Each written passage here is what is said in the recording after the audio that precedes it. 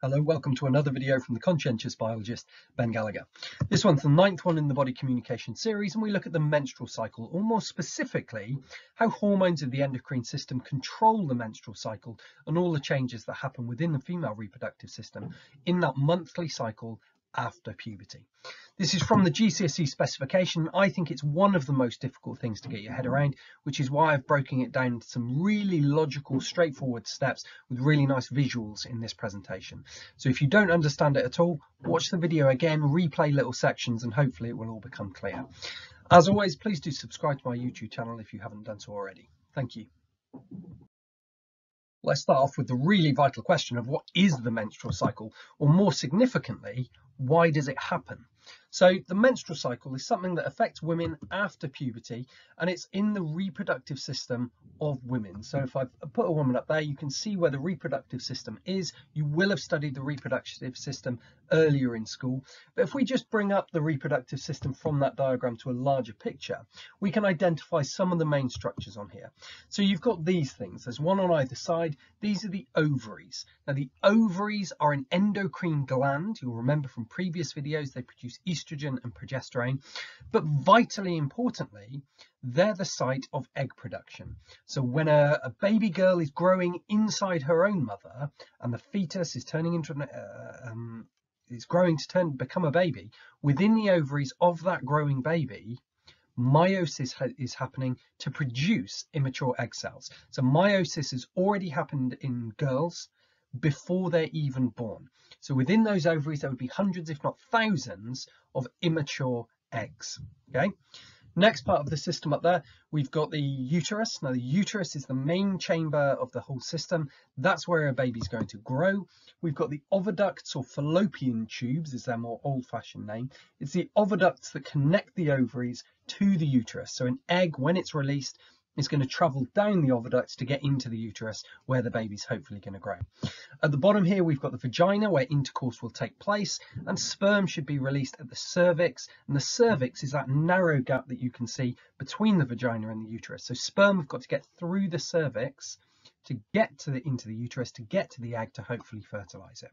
Now, if we're talking about that egg and the egg release, if you see the arrow I've just put on there on this nearest ovary, the egg's going to come out of the ovary into the oviduct and start to move its way around the oviduct. Now, if a couple have sex, then the sperm should be released at the cervix, and they need to make their way up through into the uterus where they're going to fertilize the egg. So if I put an egg cell up here and I've got a sperm cell down there, that sperm cell needs to make its way to the egg, fuses with the egg, breaking in through the membrane, releases its nucleus into the egg, and the nucleus of the sperm and the nucleus of the egg will fuse together to make a full set of human DNA. Now, once that happens, and you've got that newly made sort of full diploid nucleus, that fertilized egg, which is now called a zygote, is going to do mitosis to multiply to become an embryo. Now, that embryo up above me here has so far divided entirely reliant on the nutrients that were inside the egg. But it can't keep doing that. The cells, you'll notice, are getting smaller and smaller. They're going to run out of nutrients. They need an external nutrient supply. Well, they can get that external nutrients if they can get themselves onto one of the mother's capillaries, onto her blood supply, so that nutrients from her blood supply can move into the embryo and allow it to continue to grow. Now, this is where we really get to talking about the menstrual cycle, because what you have to have in the uterus is a lining that's made of capillaries. It has to be a very dense capillary network within the uterus, and that lining is called the endometrium. So that's the capillary lining of the uterus. That's so essential, because if the egg's going to come out, go around the oviduct, sperm's going to fertilize it, that now fertilized egg multiplying into its embryo must be able to land on capillaries if it's going to get nutrients to keep growing. Now, the problem with that is that capillaries are a really rubbish building material. Think about when we studied diffusion and membrane transport and things like that before. Capillaries work for diffusion, for exchange, because they're only one cell thick. That means nutrients can move in and out of them really quickly, really easily. But if they're one cell thick, they're very fragile and they're going to break down very, very easily. So if you had that capillary lining inside the uterus for ages, it's going to break down, get damaged, scar tissue is going to appear. A fertilized egg might land on it, but not actually land on a bit that's any good anymore, to not be able to absorb any more nutrients from the blood supply. So once a month, the uterus goes, right, it's a bit rubbish now, it's a bit too damaged, let's get rid of it. And it breaks down and it all passes out through the cervix, through the vagina. That's what's commonly called the period. So that time of the month when a woman is bleeding because of the breakdown of that capillary lining within the uterus. But at the start of the next month, she'll rebuild a new one so that an egg that gets released the next month can have a brand new, good capillary network to land on. If that one hasn't been fertilized, isn't going to grow into a baby, they break down that one and build a new one for the following month, and so on and so on. So the purpose really is to keep a fresh, useful capillary lining to the uterus that can be there to feed an embryo should one be fertilized and start to grow inside the uterus. So to summarize that, we can say that for a fertilized egg/embryo to keep growing, it needs nutrients from the mother's blood. So it means it must implant onto capillaries, so the uterus must be lined with these. However, capillaries are a fragile building material, so the lining, which is the endometrium, gets broken down and rebuilt each month, ready for each new egg, because once a month, one egg gets released and each one gets a new lining. Now that's a lot of stuff to try and control. You've got to control an egg being released each month. You've got to control building of the endometrium. You've got to control breakdown of the endometrium. There's a lot going on. So how I'm going to simplify this is I'm going to bring up like a clock face that you'd read round just like you would on an analog clock. And what I'm going to do, I'm going to split it up because a menstrual cycle on average is 4 weeks long. So I can split my clock into 4 sections there, and I can put the days on for those 4 weeks. So we start at day 0, then 7, day 14 in the middle, day 21, and then day 28 is the same as day 0 because that's the end of the cycle. So we've got on average this 28-day cycle, and in the exam it might ask you how long is the average menstrual cycle? 28 days. Some women have longer menstrual cycles, some women shorter menstrual cycles, but 28 days is the average. Now, the first part of the menstrual cycle is when the endometrium, the capillary lining, is breaking down. That's what's called menstruation, or what is commonly referred to as the period. But menstruation is that breakdown of the endometrium. So all the hormonal interactions start just after that. So if we picked it about day 6, the hormone FSH is secreted from the pituitary. Now I'm going to tell you what FSH stands for. You don't need to know it, but it's useful to know because it helps you understand what it does. FSH stands for follicle stimulating hormone. It's a hormone that stimulates a follicle. So the next question is, well, what's a follicle? Well, a follicle is just an immature egg. We talked about the ovaries being full of eggs that are made when a girl is growing inside her own mother. Those immature eggs are called follicles. Okay, so what FSH does, it travels in the blood down to an ovary. Remember, key point about all hormones, they travel in the blood. Travels in the blood all around the body, but the ovary has specific receptors that allow it to respond to it because it's the target organ, and the ovary starts to mature that egg or follicle. The follicle has been stimulated, follicle stimulating hormone, FSH. So we've got that first little cause and effect. Now, while the ovary is maturing an egg, the ovary starts to release estrogen. So it's the maturing egg that causes the ovary to release estrogen. Now, estrogen then travels to the uterus, or travels everywhere, but the uterus responds to it. And the uterus, in response to estrogen, starts to build an endometrium. So we've got these 2 key things going on here. We've got an egg starting to mature, and we've got the endometrium building. 2 vital things. Now, estrogen has another function that I'm going to add up here, because estrogen also has an inhibitory effect. So I've got that arrow going back, because estrogen also inhibits FSH production. Now, that's really important because FSH stimulates a follicle. If you just had FSH continually being released, it would stimulate multiple follicles, and a woman would mature multiple eggs and release multiple eggs and could end up having multiple babies, multiple births. Well, that's very hard on the mother. It's harder on the children when they're growing inside. So we as humans have developed this inhibition mechanism to try and make sure that only one egg is matured per month to try and make sure we only have one baby at a time to maximize that one baby's survival chances, because it can get all the parents' attention, it can get the nutrition and everything it needs. So this is a really, really key little cascade of things that happens very early in the menstrual cycle on about day 6 or 7.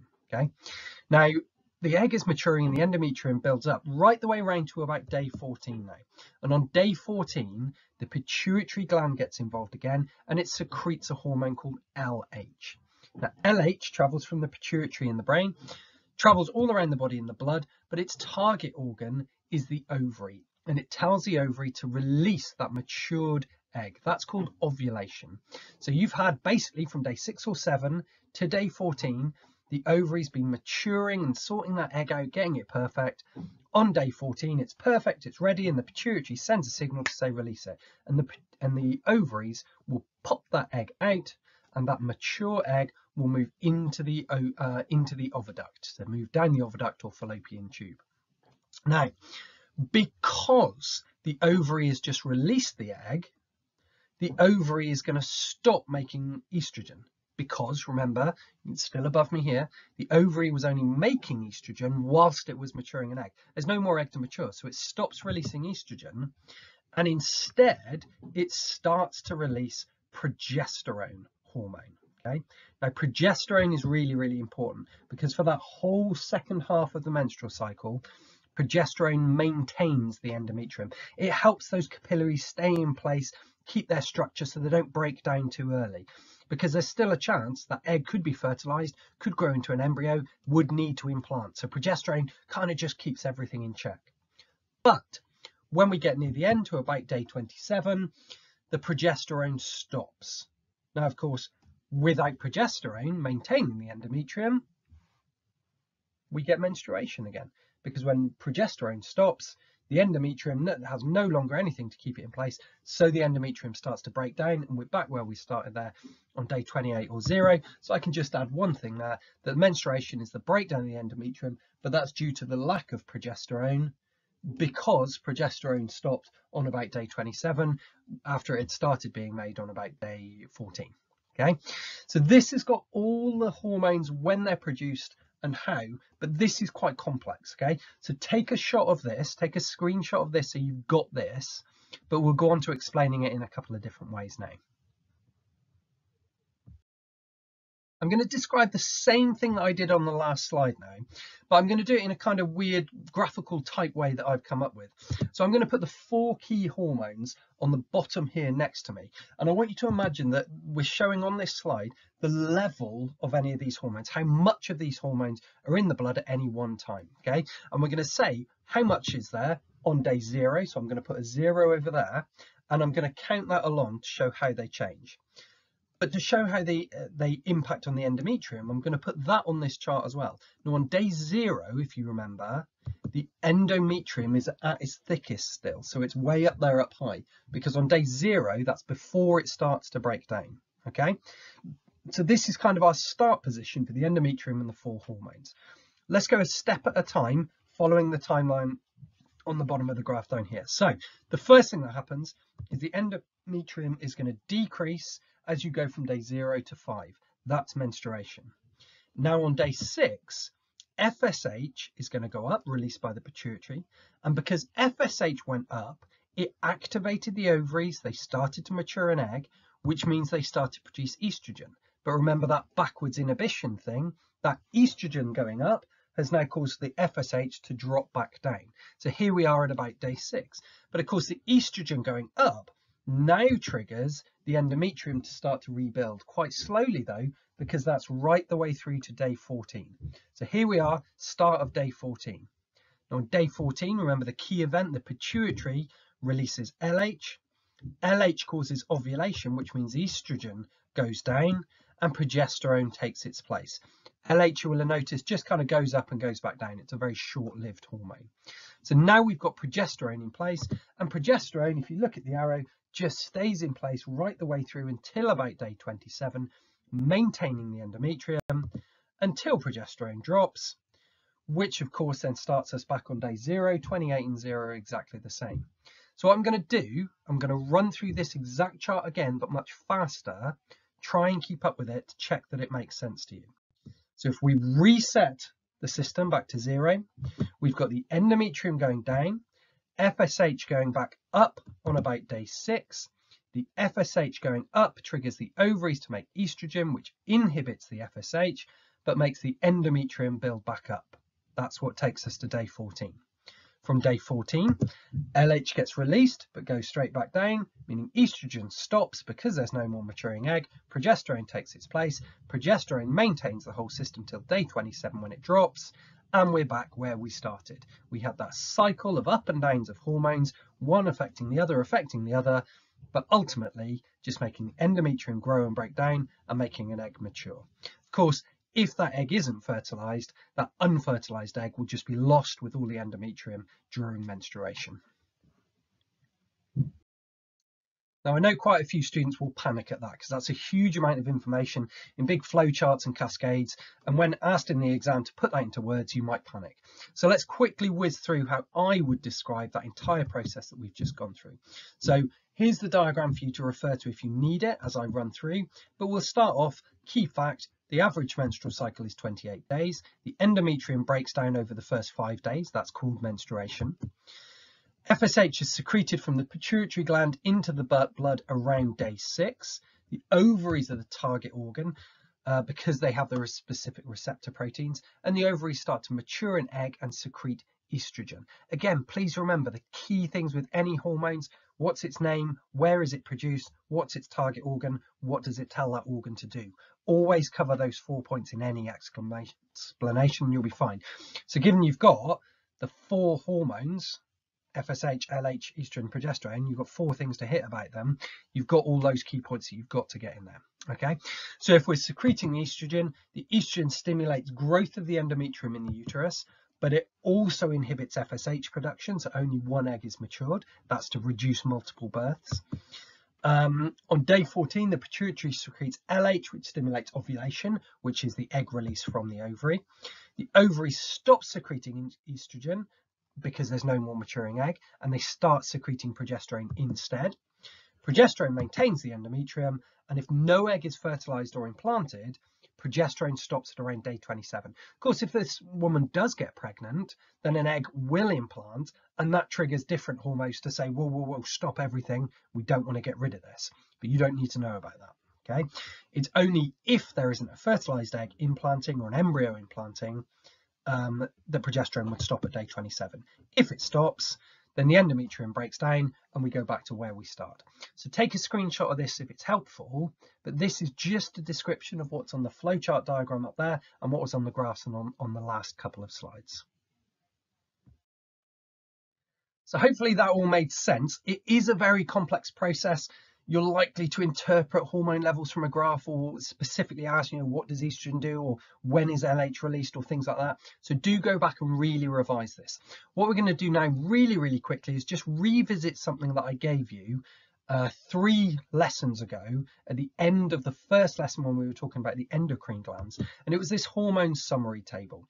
I'm only giving you this now because we've now covered all the hormones that you need to know in your GCSE specification, so I wanted to give it you absolutely full and complete and all in bold print, in dark print. Remember, some of the ones we hadn't covered before I'd left very grey. Okay, so you've got growth hormone, FSH, LH, thyroxine, insulin, glucagon, adrenaline, testosterone, estrogen and progesterone. This table shows all of the 4 key points for all of those hormones you need to know. So make sure you've thoroughly revised this table of information. Right, there's only one more video to go in the body communication playlist, and it's number 10, which is control of fertility. Now, it's very important that you've totally understood everything from this lesson on the menstrual cycle, because a lot of what's in the control of fertility is application of what we've just done. So make sure you've understood this one before you head to that one, but that's the last one to do in this playlist. As always, I'll ask you to subscribe to my channel if you haven't done so already. Please do give this video a like if you found it useful, and do head over and look at the extra information that I've got on my Facebook page as well. Thank you.